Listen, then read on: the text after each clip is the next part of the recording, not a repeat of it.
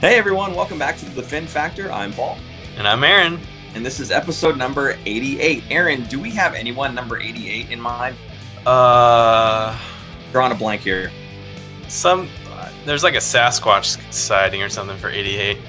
Can't remember exactly his name. Of course, Brent Burns, number 88. So that is the episode we're on currently. And, again, we had said that we weren't going to be doing episodes unless we had some really good news or a nice guest. Aaron, do we have a guest that might want to do the show with us today?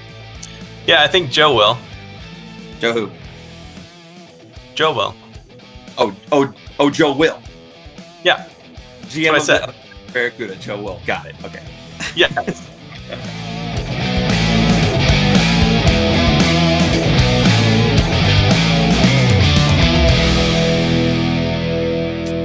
So yeah, we are back here, and we've got Joe Will, the GM of the San Jose Barracuda, joining us. Joe, thank you so much for popping in. We appreciate you spending the time. It's close to dinner time right now for us, at least, so I'm sure hopefully you guys have already eaten. But again, thank you for sitting down with us. We appreciate that. Oh, no problem. It's always great to talk hockey. Nice. So before we talk hockey, we're going to talk a little bit of background. Aaron, you want to go ahead and take that one away? Sure. Joe, you started your career relatively early. You look like you started with the Sharks, first of all, when they started in 1990. And then from what I gathered online, you also worked for the Minnesota North Stars for about 6 years before that, which is amazing. You have been working in the NHL for a very long time for a very relatively young man that you are. So I was pretty impressed with that. Now, maybe a lot of people don't know who the Minnesota North Stars are. They got moved to Dallas and are now the Dallas Stars. But you've been working there, man. So that puts you in, what, 36 years working in NHL affiliates? That's incredible. It's 30th year. July 1st will be 30 years of the Sharks. That's great. That's amazing. Congratulations. Thank you. Coming up. Now, the AHL just announced, I believe it was last week, that they're going to be shutting down. When will the re-signing of players start for the AHL season? Does that still need to wait until the NHL is completely either done for their season or ready for re-signing players for themselves? Yeah, by rule for the AHL, we really could do it any time. We could re-sign our players that are on expiring contracts in the NHL that have AHL components to them, or on AHL contracts. We could do that right now. It's just, for us right now, we've signed some of the players coming out of college and junior and in Europe that are going to join our team next year as far as re-signing for next year. This is traditionally when we're in the stage of talking about it internally, about who's coming back. We don't have a lot of guys with contracts up. It'll be, most of our guys are on multi-year contracts along with the players coming in. So we do have a few decisions, not a lot of decisions. Yeah, we've noted that down there too, that we're going to talk about a little bit later. There were not a lot of people that really needed to get re-signed. There's a couple RFAs. One I wanted to bring up was Jonathan Dahlen. Now, his dad was my favorite Sharks player when I first became a Sharks fan. In fact, his jersey is hanging up somewhere. Actually, I don't have it up right now.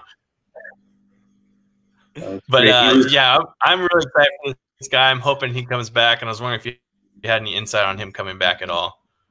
Yeah, it's funny you talk about Dahlen. His father we actually traded for when I was with the North Stars, and so he was a North Star, and then he went on to the Dallas Stars, and then we traded Doug Smollett from the Sharks to the Dallas Stars to get Dahlen back, and he was part of those runs in the early 90s that we had. So Alfie's a great friend.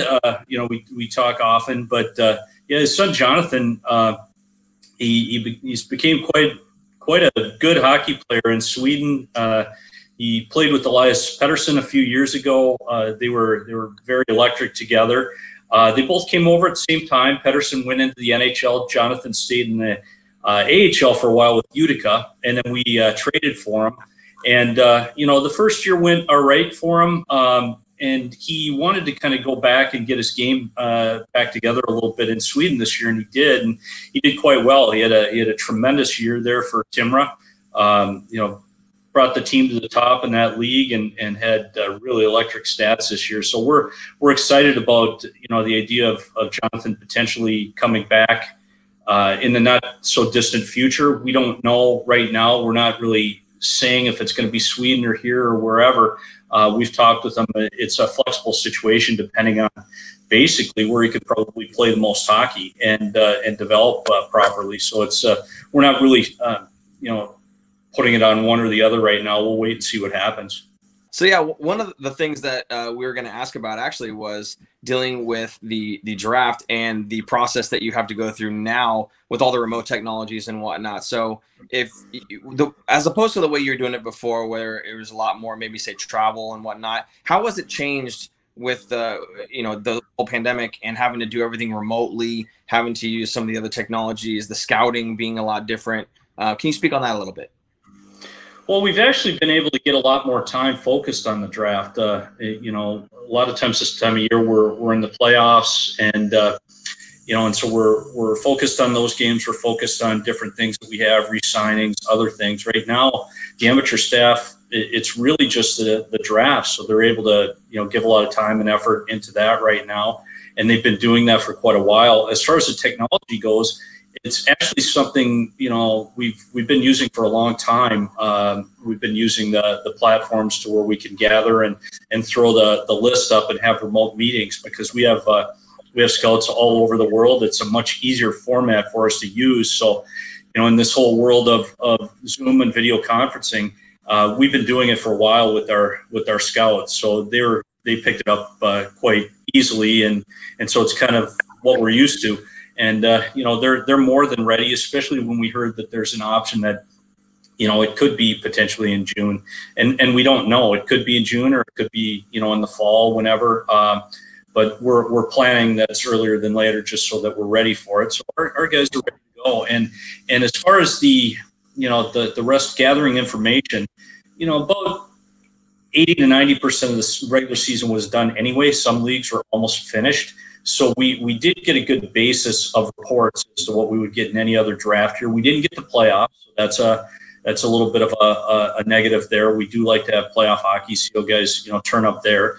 We didn't get the combine, we didn't get the physical testing. However, certain programs and leagues and teams, they give us their own physical testing. So it's not quite the same as what the NHL does, but it's something. And then as far as the interviews go, that's really the same as normal. In fact, we're probably spending more time with prospects right now. We're able to get them on Zoom as a group and talk to them, and you know, that's worked out quite well. And our scouts throughout the year, they take the guys out for you know, for a coffee or lunch or something like that, and talk with them throughout the year and get to know them. So, you know, the follow up this time of year is some Zoom calls just to see how they're doing and you know, get ready for the draft. Yeah, it seems like everybody, no matter which sector you work in, they're all doing a lot more meetings nowadays. So Sure. Aren't exempt from that. One of the questions that I had about drafting, though, specifically is, I mean, obviously you're the GM of the Barracuda, Doug Wilson's the GM of the San Jose Sharks. How much collaboration is there between the two?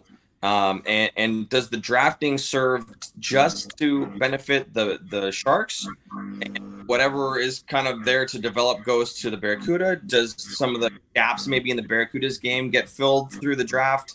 Specifically, they're picking a player to do that. How does that collaboration work between both GMs of both clubs? Yeah, no, that's a great question.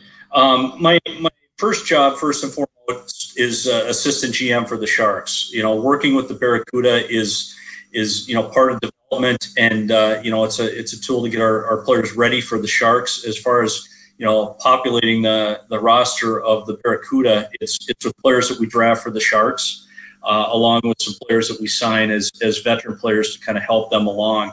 So when I put on my Sharks hat when I'm at the draft table there, that is my background. What I started with the North Stars and have continued on with the Sharks as my first job was scouting coordinator, you know, is being at the draft table and contributing wherever I can with the scouts and such, you know, and we are a 18-year-old draft. It's interesting this year. We're drafting players born in 2000, 2001, and up to September 15th of 2002. So it's very young players. You know, only baseball and hockey draft players that young, and even hockey more than baseball, because baseball is going more towards college players right now as well. So we're quite young. Players that we see throughout the year, they're still 17 years old. In fact, we usually report on them a year before, so we have reports in the system on 16-year-old players and 17 years old. And so, that's why the backgrounds are so important. All the things are getting, what type of people are they? What's their physio makeup? How much are they going to grow? How strong are they going to get? We have physiologists look. We talk to them about backgrounds, and then looking at their hockey.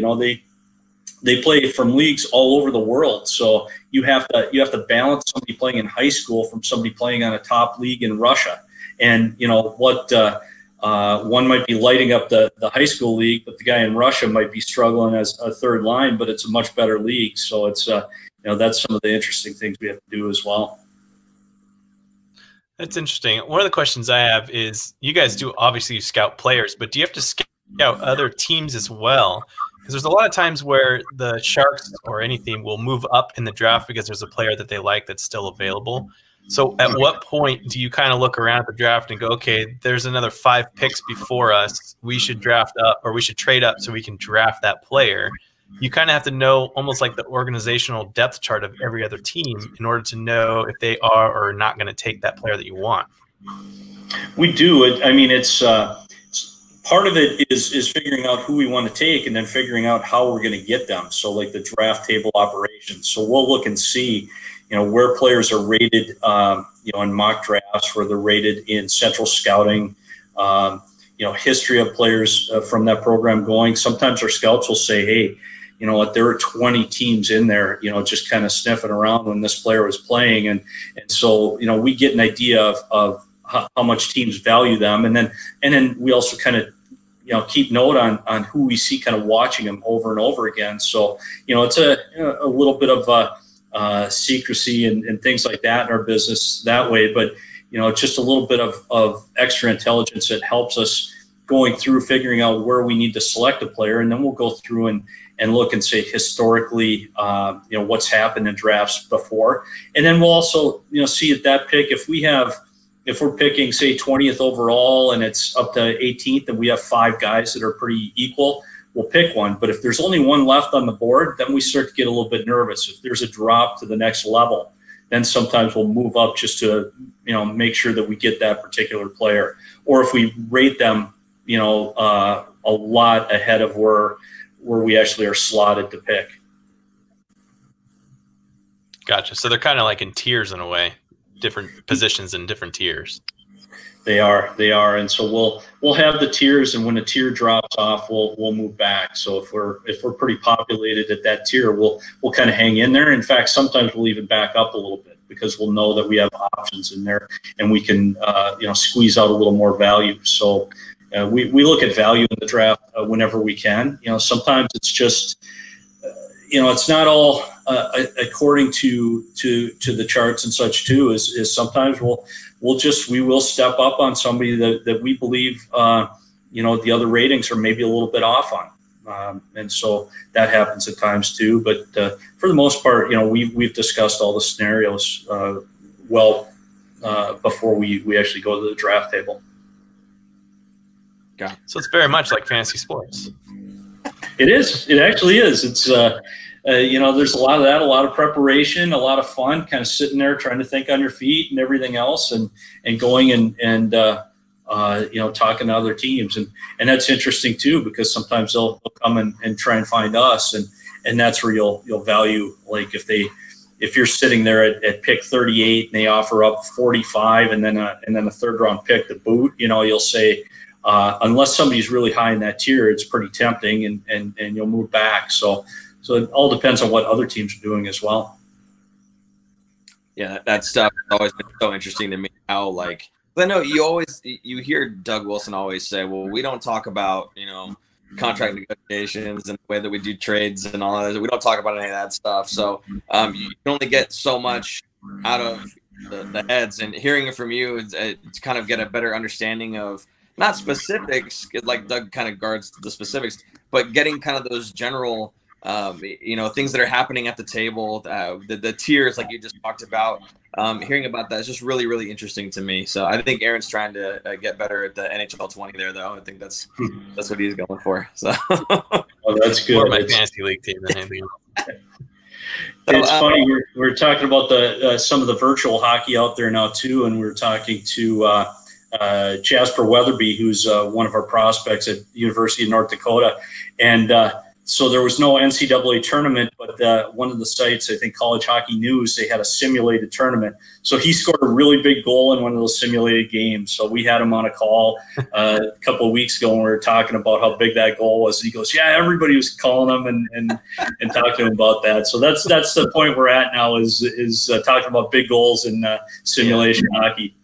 Yeah, I saw the Sharks did NHL 20 game against, I don't know, the Hurricanes or somebody, I forget who it was, but they had Dan Rusanowski actually doing the color commentary and everything, the play-by-play on virtual hockey. It was just so awesome to see, and so great to hear his voice again because it's been a while. So along that same kind of vein, is the Barracuda mostly focused then on just development? I think it's kind of what you're saying. This the point is to kind of develop those players in preparation to get them ready for moving forward.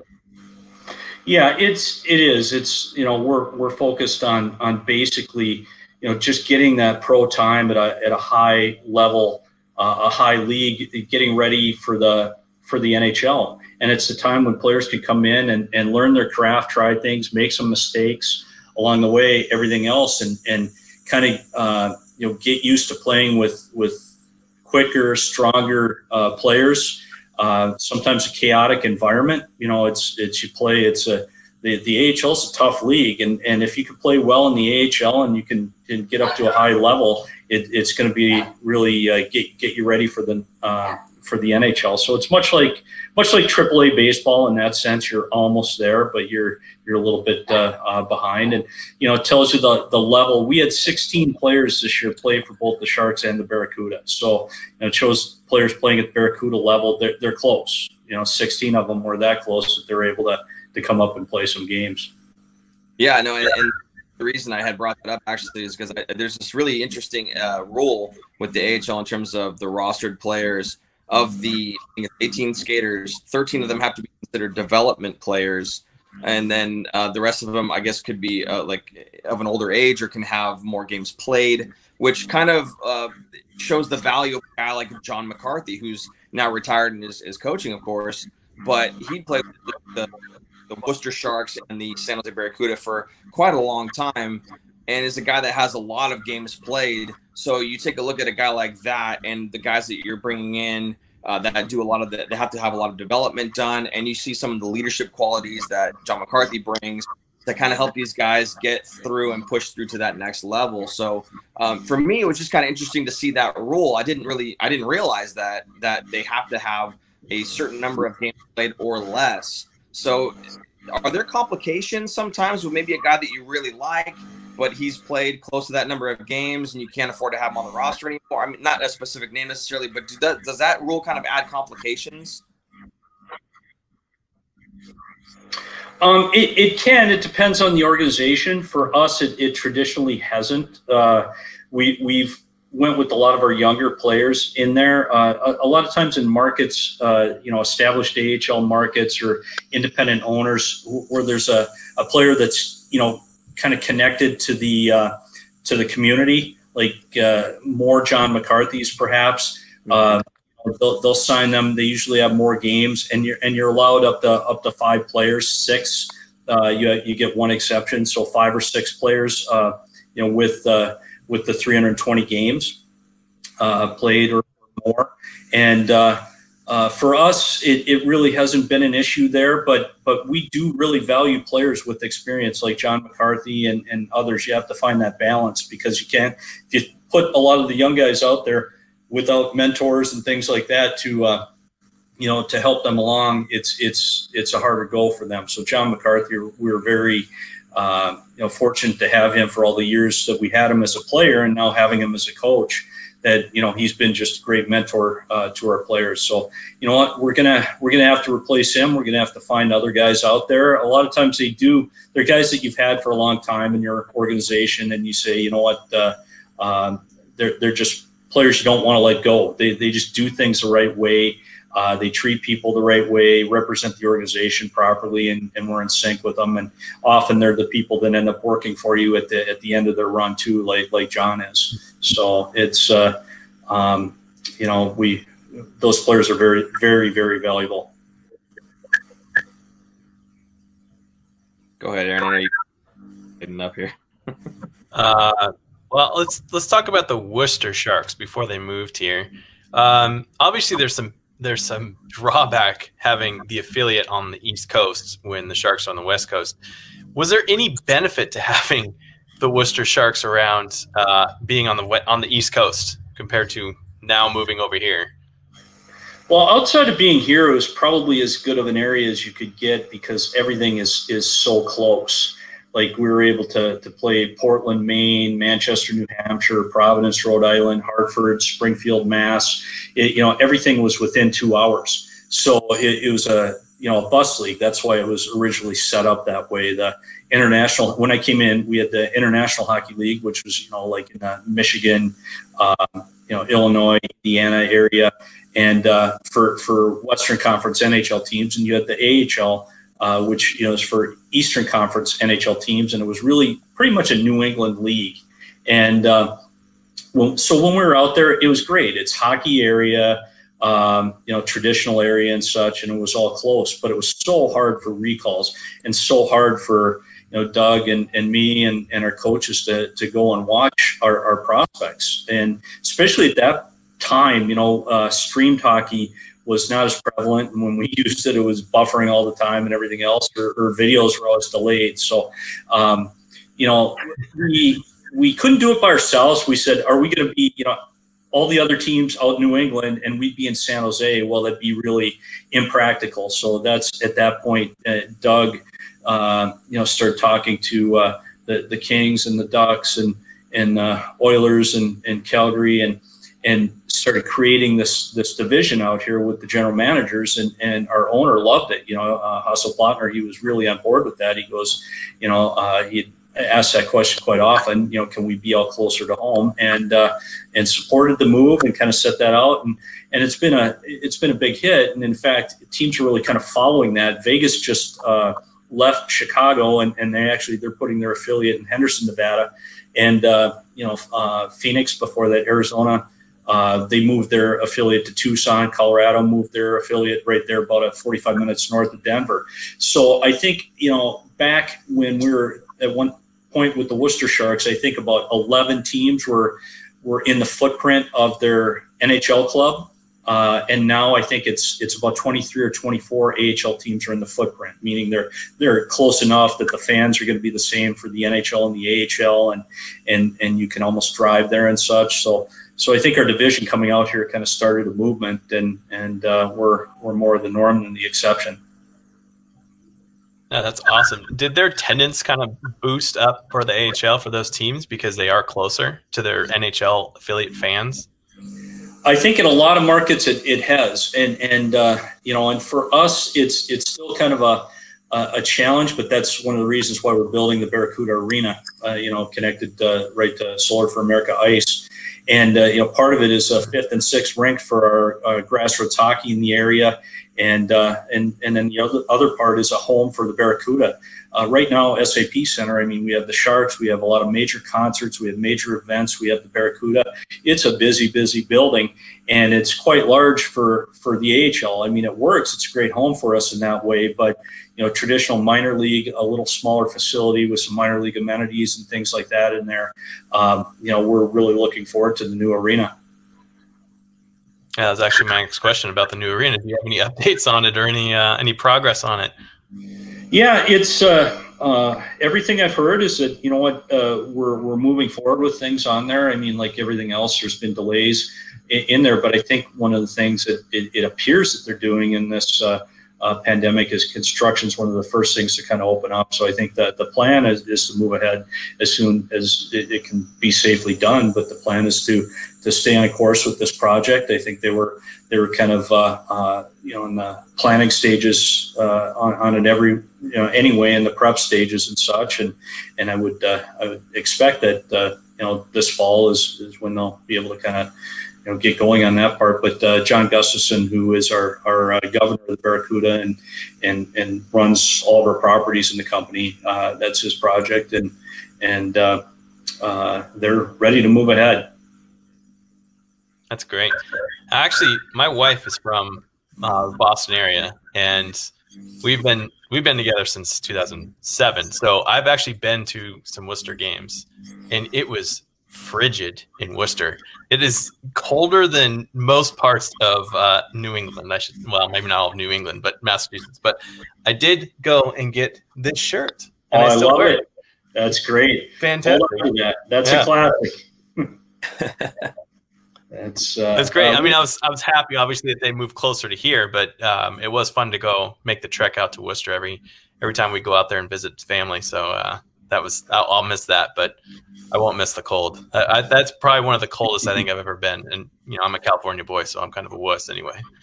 It does get cold. It's a lot of fond memories. So if you ask Louis Tour and a number of our Sharks now that played in Worcester, they love the experience there. And again, it's with that cold and everything else. You get some real hockey frigid weather, and the atmosphere is great. There were great fans there, great sports fans. The Red Sox actually just moved their AAA affiliate from Providence, Rhode Island or Pawtucket, Rhode Island to Worcester. So I think another year out, they have a nice AAA stadium. So but I do know they miss the Worcester Sharks. They still follow us. Hear from their fan club is kind of still going, and their media and such. They check in on our players all the time, and they missed us when we left the area. Yeah, I have to imagine. Yeah, I bet.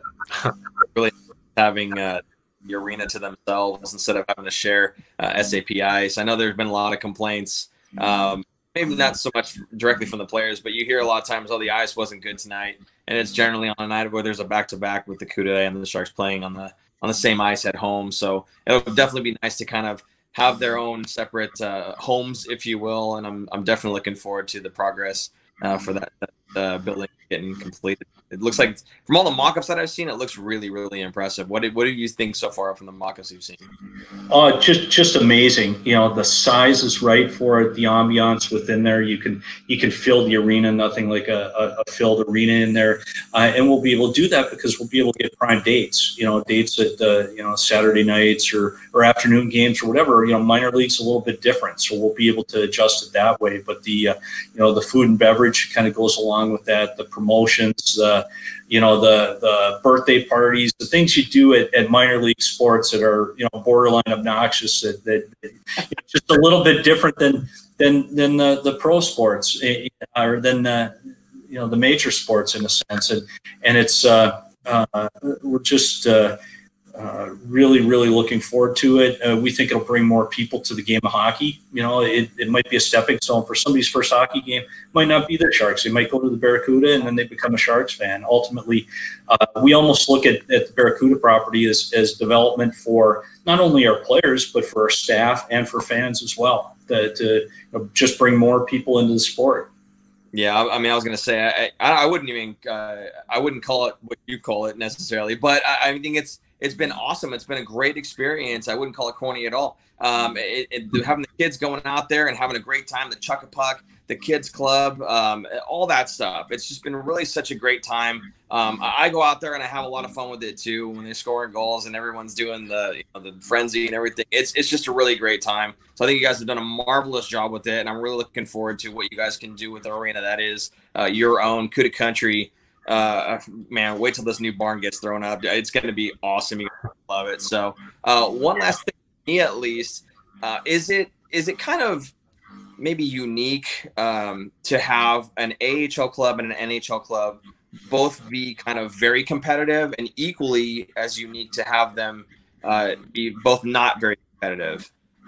You would think that if a team is AHL team is really good, that those players would be moved up into the NHL and get their seasoning, and that if an NHL team is really good, then maybe they don't have a great draft position. So is it maybe a different, a weird scenario, maybe that a team might have, well, an AHL and NHL combination tandem would have both very good records or both very poor records?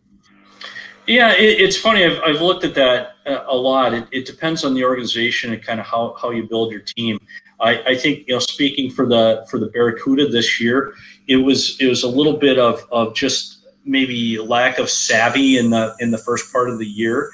You know, with quite a few young guys in the lineup, we pulled up some coaches, you know, to the NHL.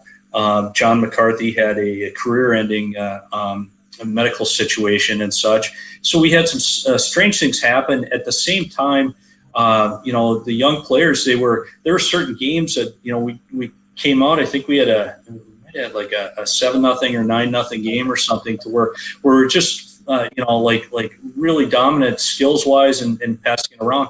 We struggled in 1-goal leads and the 1-goal deficits throughout the year in just those type of veteran savvy things that young players kind of overlook at times. You know, they're just not, they're not focused on that, focused just more on kind of wide open hockey and such. That's kind of my take on it this year, is that we didn't learn a lot of the savviness on how to win those close games until the latter parts of the year. Our last 13 games, we got points in 11 of them. Our last 6 games, we got points in all of them. In our last game, we beat Stockton, who had always been they're a little bit older, more vet savvy team, 7-4. So we're trending in the right direction, kind of overcoming those things. And that was more of a function, I think, of youth. And at the same time that they were coming, a lot of the players we were taking that were responsible for that, they were kind of being pulled up to the Sharks, you know, to get a little bit of a taste, to get them ready for next year, to get a look, you know, to see, you know, it's not only to develop them, but it's to evaluate them a little bit when they get recalled. And, you know, that was another good part of our year. But the record wasn't good this year, but it was just kind of one of those years where we just kind of ran out of time. By the time we got around to getting everything the way that we wanted it in that way. And, you know, Sharks was just a little different scenario where different things happened. Training camp probably didn't start out all that great, and we were just up and down throughout the year. And every time we got momentum, something kind of knocked it off track. But you know, it's interesting comparison watching the trends on both teams. A lot of times, what you will see is a team that's really good in the American Hockey League, you know, that goes up through the playoffs with young, good prospects within there. You'll see that in the next couple of years in the NHL.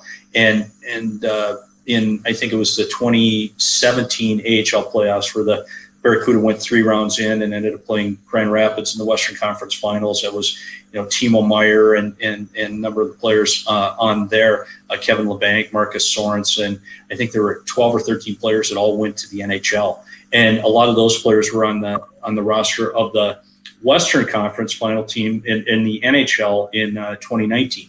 So 2 years later, you know, they went from one league to the other, you know, same level of playoffs. So that's usually what we see when we look at it, or that's what we would like to see. So that's great. Before I let you go, I want to ask, who are your top 3 guys that you think are going to take big steps for the Barracuda next season? There's quite a few. And some of them were up at the Sharks at the end, so like it's kind of a blurred line. Noah Gregor was really good, you know, at the end of the year with the Sharks. He ended up kind of staying up there. You know, our rookie of the year was Joachim Blichfeld. I think Sasha Chmielewski is going to take a big jump. You're going to see Ryan Merkley in there next year. You're going to see some new players in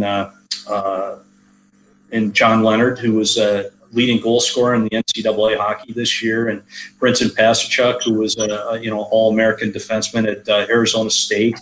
You're going to see hopefully Joseph Coronar have a bounce back year. With talking with him, I certainly expect that, along with you know, a new goalie in Alexei Melnichuk. So there's quite a few players. It's hard to pinpoint one. I'm usually always wrong if I kind of stick with that. So I'm mentioning a lot of the players here, but I think we're going to have a high level of internal competition, which I think will really kind of help our record and results next year. If everything else is the same, but I'm pretty bullish about next year. Awesome. That's great. I'm excited. My kids are part of the Barracuda Kids fan club, so we will be going to quite a few games next season. Well, that's great. Same here. Yeah, we got the baubles, we got the shirts, we got the glasses about 15 times over because they keep spinning the wheel and winning the glasses. But I got a whole wall full of just orange shades. I'm telling you. So we got to win some wristbands or something. I have no idea. Anyway, Joe, thank you so much for joining us. We do appreciate all your time answering all of our questions and whatnot. Aaron, anything else you want to say real quick here? Or? No, just thanks for coming on the show, and we appreciate all your insight. Anytime, guys. Really appreciate it. And, it's, again, love talking hockey about our prospects or about the Barracuda or Sharks. So anytime. Awesome stuff. Again, thanks so much. We appreciate you spending your time with us. Guys, that is it for this edition of the Fin Factor. So we do appreciate you tuning in and checking this out. Hopefully you had a good time listening to all the things that Joe had to say here. So with that, I am Paul. And I'm Aaron. And that's Joe Will. And we will see you guys next time. Next time. Who knows? Bye-bye.